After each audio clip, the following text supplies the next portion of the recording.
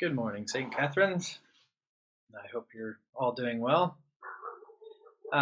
Before we get started, let's just have a moment to pause and just allow the Lord to just still our minds from whatever might be distracting us from Him and hearing His voice. So let's just take a moment and some quiet.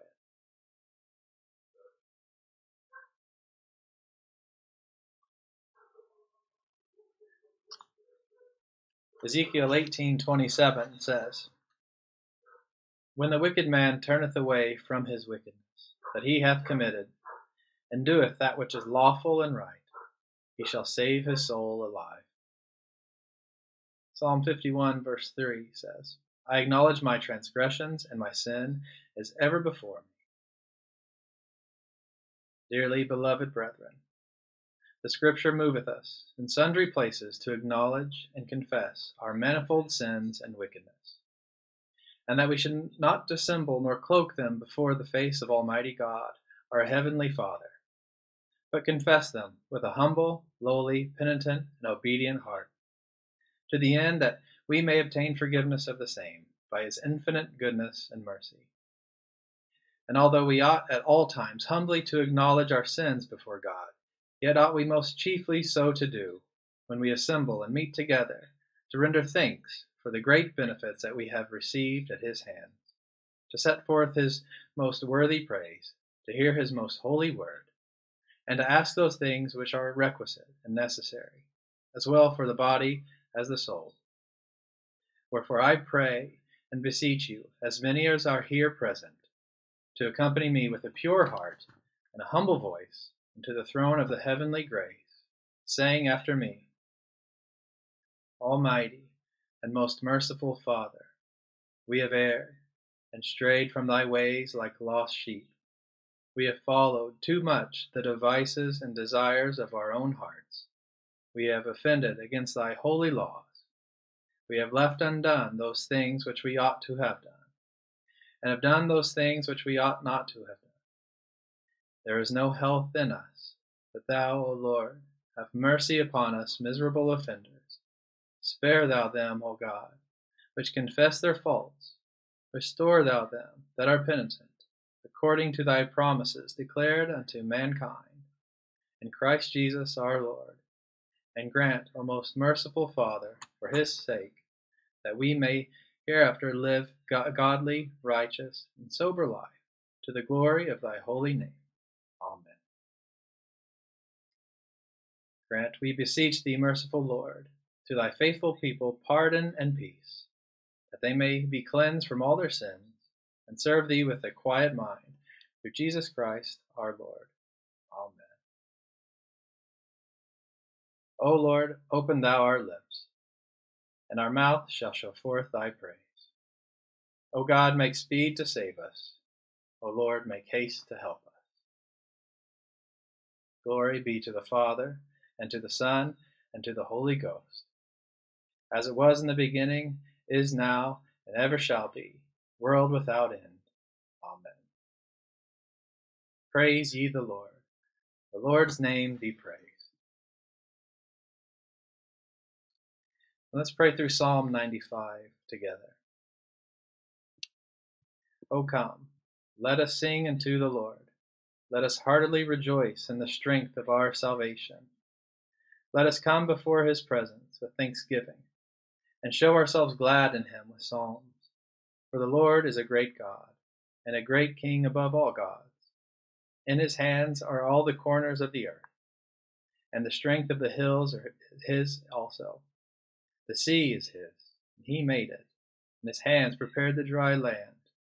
O come, let us worship and fall down, and kneel before the Lord our Maker. For he is the Lord our God, and we are the people of his pasture, and the sheep of his hand. Today, if ye will hear his voice, harden not your hearts, as in the provocation, and as in the day of temptation in the wilderness, when your fathers tempted me, proved me, and saw my works. 40 years long was I grieved with this generation, and said, It is the people that do err in their hearts, for they have not known my ways, unto whom I swear in my wrath, that they should not enter into my rest. Glory be to the Father, and to the Son, and to the Holy Ghost, as it was in the beginning, is now, and ever shall be, world without end. Amen. Well, this morning's psalm comes from out of Psalm 119, beginning at verse 137. The righteous art thou, O Lord, and true is thy judgment. The testimonies that thou hast commanded are exceeding righteous and true. My zeal hath even consumed me, because mine enemies have forgotten thy words. Thy word is tried to the uttermost, and thy servant loveth it. I am small, and of no reputation, yet do I not forget thy commandments. Thy righteousness is an everlasting righteousness, and thy law is the truth. Trouble and heaviness have taken hold upon me. It is my delight in thy commandments. The righteousness of thy testimonies is everlasting. O grant me understanding, and I shall live. Amen.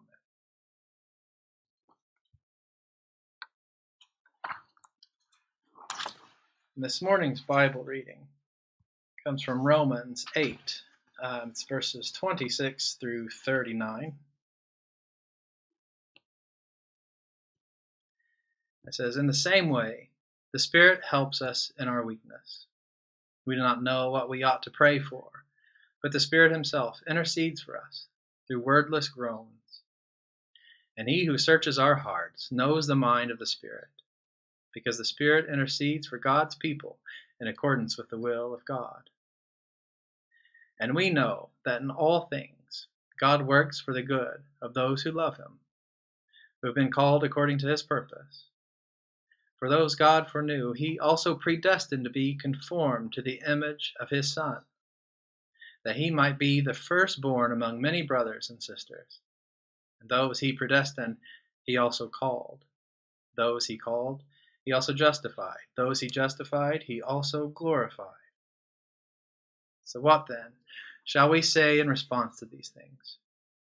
If God is for us, who can be against us?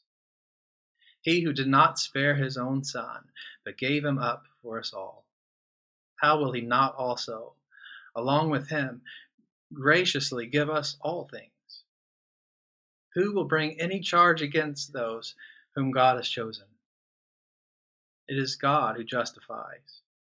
Who then is the one who condemns? No one. Christ Jesus, who died more than that, was also raised to life, is at the right hand of God, and is also interceding for us. Who shall separate us from the love of Christ? Shall trouble and hardship, or persecution, or famine, or nakedness, or danger, or sword? As it is written, for your sake we face death all day long. We are considered as sheep to be slaughtered.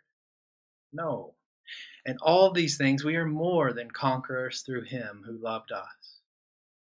For I am convinced that neither death nor life, neither angels nor demons, neither the present nor the future, nor any powers, neither height nor depth, nor anything else in all creation will be able to separate us from the love of God that is in Christ Jesus our Lord. Amen. My goodness. Paul could write. It's hard to write a sermon on passages like this, because how could I ever describe the love that God has for us in a way that comes anywhere near Paul's description of God's love for us? If God is for us, who can be against us? He who did not spare his own Son, but gave him up for us. And because of this, we are more than conquerors through him who loved us. There's absolutely nothing then in all of creation that can separate us from the love of God that is in Christ Jesus our Lord.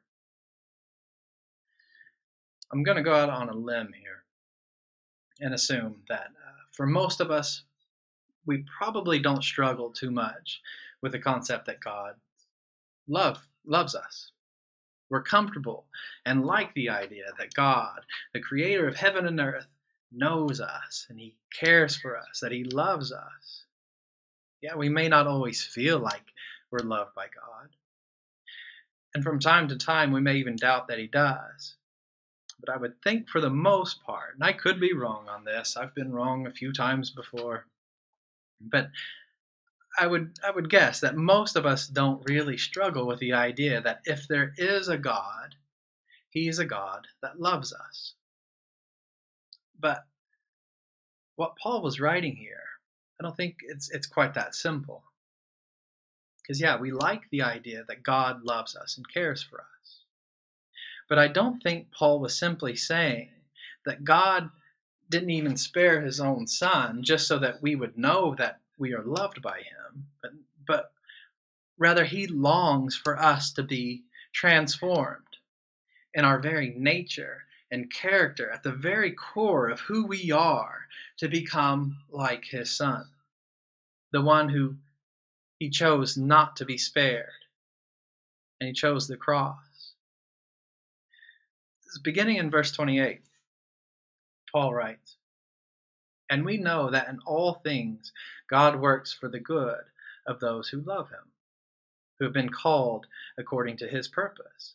For those God foreknew, he also predestined to be conformed to the image of his Son, that he might be the firstborn among many brothers and sisters."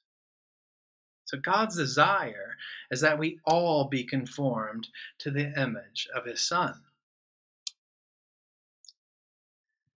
I don't know about you, but I like the idea that there's this big and powerful God out there that loves me. But it's a whole other thing when this God calls you to love others the way that he loves us. His love for us was perfectly exhibited through his Son, the one that he did not spare, but gave him up for us all. And his Son, Jesus, perfectly exhibited God's love for us because he willfully chose not to be spared out of his love for God the Father and his love for us. And I don't know, maybe it's enough to just accept the fact that God loves us and that he's willing to give up so much for us. And maybe it's fine to accept all that and just carry on with life. I mean, what really can we do with this information? I guess you can just sit back and thank him for his blessings. Because he's shown, too, that he's still going to love us, no matter how we respond to his love. So we could take the easy path and just carry on with life as usual. There's something about this image of his love that should compel us to seek to know this God that loves us so dearly. God didn't just choose you because he wanted you to know that he loves you, but rather he chose to reveal his love to you through Jesus so that you would be conformed to the image of his Son. You're not just loved, but you've been called. You have a calling on your life to bear the image of Jesus. And I don't know about you, but I can't do that. I can just about bear being a halfway decent image of a good father and a husband. But to bear the image of Jesus, there's no chance. It's impossible for me to be able to do that. But in the beginning verses of this morning's reading, Paul wrote, "In the same way, the Spirit helps us in our weakness. We do not know what we ought to pray for, but the Spirit himself intercedes for us through wordless groans. And he who searches our hearts knows the mind of the Spirit, because the Spirit intercedes for God's people in accordance with the will of God." So you're right. There's absolutely no way that we can bear the image of Christ out of our own strength or will or determination. But Christ sent the Helper, the Holy Spirit. In John 15, verse 12, Jesus says, "This is my commandment, that you love one another as I have loved you. Greater love has no one than this, that someone lay down his life for his friends." And in just a few sentences later, in that same conversation, Jesus tells them that the Holy Spirit will come to them. He said, "It's to your advantage that I go away. For if I do not go away, the Helper will not come to you. But if I go, I will send him to you. And when he comes, he will convict the world concerning sin and righteousness and judgment." The Holy Spirit is our strength where we are weak. And he intercedes for us. He cries out for us on our behalf. He convicts us of our wrongdoings, and he draws our gaze towards the righteousness of Jesus. We haven't been called to love as the world loves. We're not being transformed into a slightly nicer version of the world. But the Holy Spirit, if you're sensitive to his voice and his leading, is transforming us to love as Jesus loved. A love that is completely sacrificial. A love that doesn't expect anything in return and will always elevate others above yourself. So, Lord, have your way in our lives. Expose and strip away our pride, our hard-heartedness, our fears, whatever it is that's hindering us from living out what you've called us to be, bearers of the image of Jesus. We don't want to be the ones who just happily receive your love and your blessings and not be transformed by them. We want to love what you love, the way that you love. So, Holy Spirit, as scary as it may be to pray this, have your way in our lives. Amen.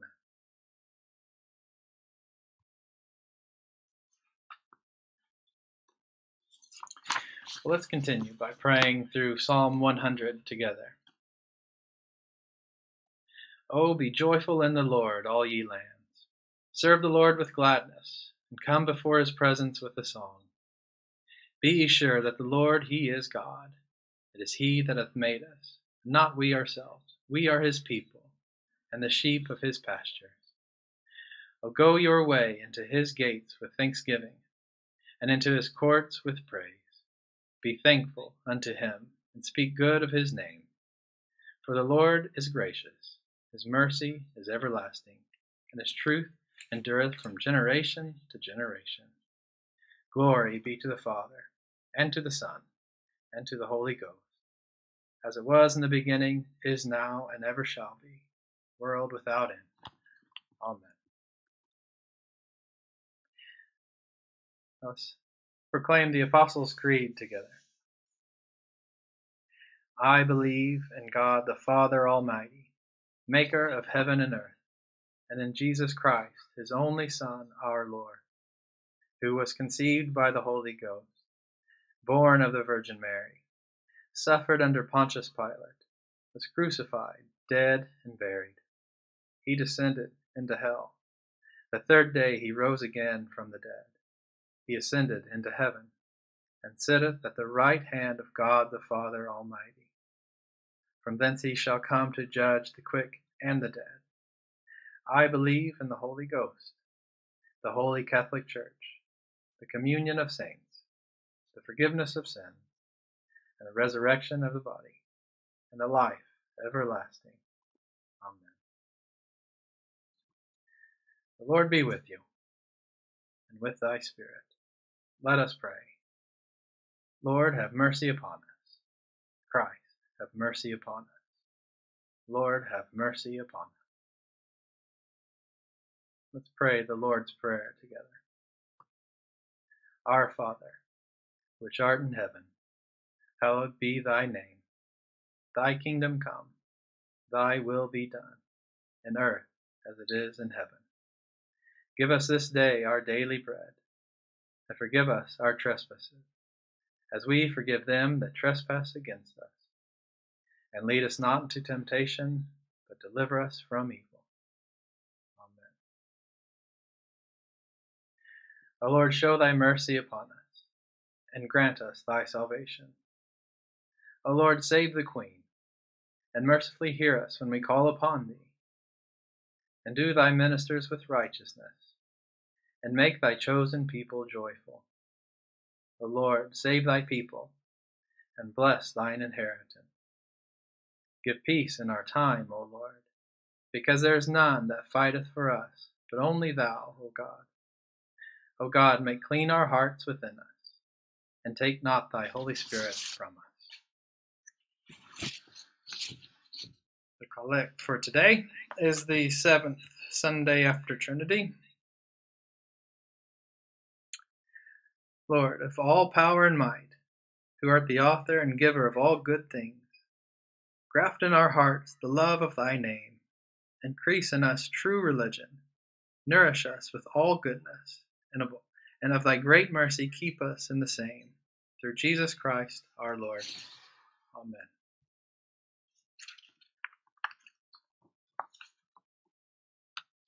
O God, who art the author of peace and lover of concord, in knowledge of whom standeth our eternal life, whose service is perfect freedom, defend us, thy humble servants, in all assaults of our enemies, that we, surely trusting in thy defense, may not fear the power of any adversaries, through the might of Jesus Christ our Lord.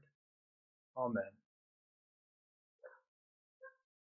O Lord, our heavenly Father, almighty and everlasting God, who hast safely brought us to the beginning of this day, defend us in the same with thy mighty power, and grant that this day we fall into no sin, neither run into any kind of danger, but that all our doings may be ordered by the governance, to do always that is righteous in thy sight. Through Jesus Christ our Lord. Amen. O Lord, our heavenly Father, high and mighty, King of kings, Lord of lords, the ruler, only ruler of princes, who dost from thy throne behold all thy dwellers upon earth, most heartily we beseech thee, with thy favor, to behold our most gracious sovereign Lady, Queen Elizabeth, and so replenish her with the grace of thy Holy Spirit, that she may always incline to thy will, and walk in thy way. And do her plenteously with heavenly gifts. Grant her in health and wealth long to live. Strengthen her, that she may vanquish and overcome all her enemies. And finally, after this life, she may attain everlasting joy and felicity. Through Jesus Christ our Lord. Amen. Almighty God, the fountain of all goodness, we humbly beseech thee to bless Philip, Duke of Edinburgh, Charles, Prince of Wales, and all the royal family. Endue them with thy Holy Spirit, enrich them with thy heavenly grace, prosper them with all happiness, and bring them to thine everlasting kingdom through Jesus Christ our Lord. Amen. Almighty and everlasting God, who alone workest great marvels, send down upon our bishops and curates and all congregations committed to their charge the healthful spirit of thy grace, and that they may truly please thee, pour upon them the continual dew of thy blessing. Grant this, O Lord, for the honor of our advocate and mediator, Jesus Christ. Amen. Almighty God, who hast given us grace at this time, with one accord to make our common supplication unto thee, and dost promise that when 2 or 3 are gathered together in thy name, thou wilt grant their request. Fulfill now, O Lord, the desires and petitions of thy servants, as may be most expedient for them, granting us in this world knowledge of thy truth, and in the world to come, life everlasting. Amen. Now we're near the end of our time of worship together, but let's continue with song, And Can It Be?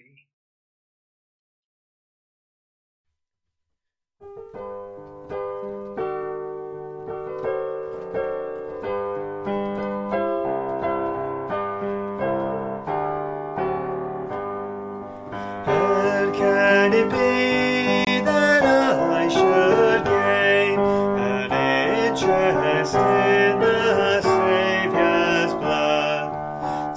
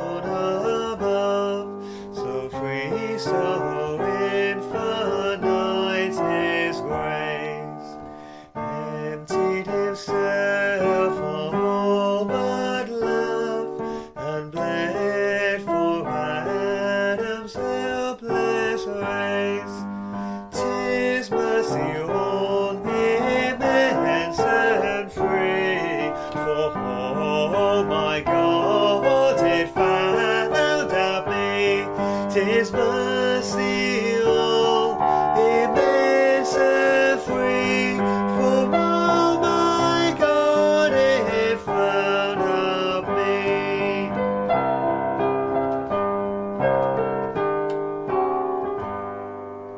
Long my imprisoned spirit lay, fast bound in sin and nature's nights.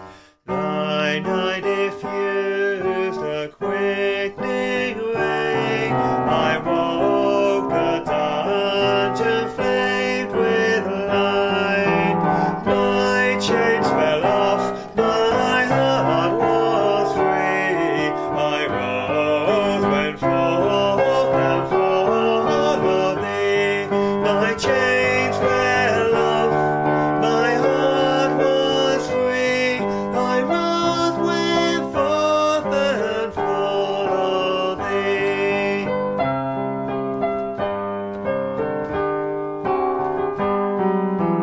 No condemnation now I dread. Jesus and all in Him is mine. Alive in Him, my living head, and clothed in righteousness divine. Bold I approach the eternal throne, and claim the crown through Christ mine own.